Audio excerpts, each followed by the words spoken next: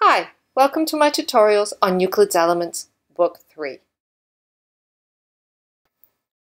This video presentation is going to be on Proposition 12 of Book 3, which states that if we have two circles external to each other that touch at the point A, where F is the center of the circle B and G is the center of the circle E, then if we join the lines F and G, it will cross through the point A, like that.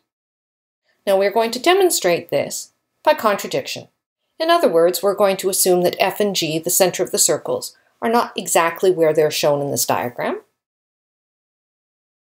and that the line FG intersects the two circles at the points C and D.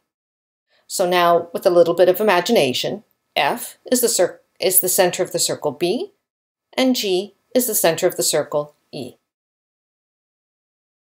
Now, AF is equal to FC because they're radii of the same circle, and GA is equal to GD, again because they're radii of the same circle. And we have that GF is equal to GD plus this little bit CD plus CF. So here is our equation for GF. Now if we look at the triangle FAG, the sum of FA plus AG will be greater than the third line, FG, according to Proposition 20 of Book 1. So we have AG plus AF is greater than GF. However, again, AG is equal to GD, and AF is equal to FC, so we have GD plus FC is greater than GF. So GD plus FC is greater than this whole line here. However, we know that GF is actually equal to GD plus this little bit CD plus CF.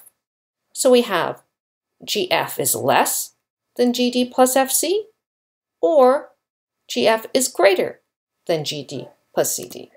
So in other words, we have a contradiction right here.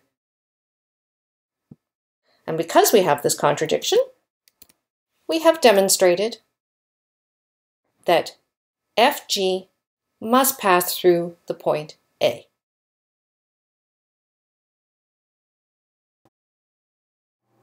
And that concludes this video presentation.